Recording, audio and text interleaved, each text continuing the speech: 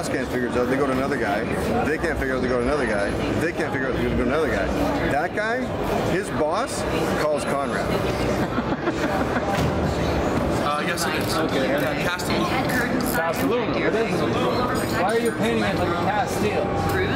Paint it with some Mexican chrome. Make it look like it's aluminum. Like cast steel. Yeah, looks like steel. I can see it. Yeah. Nice. All these safety features help So, you safer. do you know your electronics too? Yes. Yeah? Okay. So, my question to you is, I bought an 05 Silverado back in 07. Okay. Did some local driving, 6 liter with the 4L80. Okay. The mileage was horrible.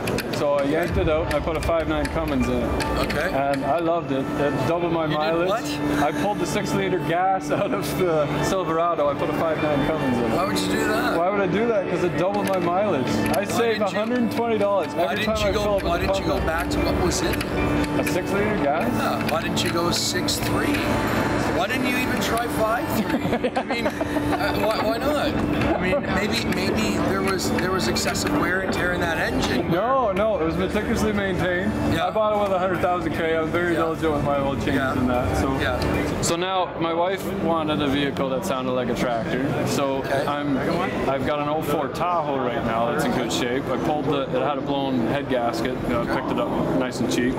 So it's getting a 4-cylinder Cummins in it, a 4BT, 3.9 liter. Okay. But because it's got all the options on there, your tire pressures and you're not even going to have to get that emission test. No, I know.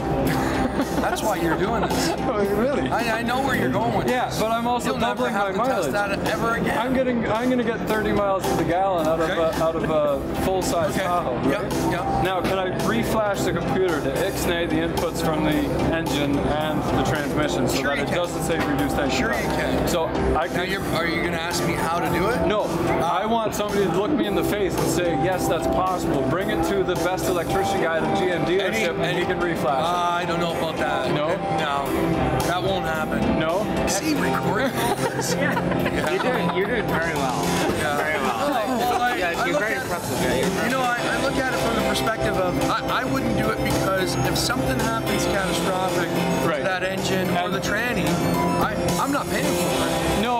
Well, it's a 10-year-old truck. It doesn't matter. No, eh? It doesn't matter. I mean, you can buy a rebuilt transmission for a 20-year-old vehicle. Right. You know, the vehicle's not under warranty, but that transmission is. Right. You know, so I think people will probably be, concerned in taking the risk. Right. You almost have to find someone who is just a, how do I say it, like just a writer. Right. Who can tap into, hex code and check some and physically move, move coding around to get what you want. But it is a language that is, it takes years to learn it. Right. And you'd have to go to someone very, very specialized. Yeah. Is there anyone in Toronto? I don't know. I think most of those guys are probably in the class. Really? Yeah. So follow a variety of projects that include conversions and repairs to anything from Ferraris to chainsaws. And check out the Tape Boss, my newest invention that's coming to market. And remember, if you're not filthy, you're not rich.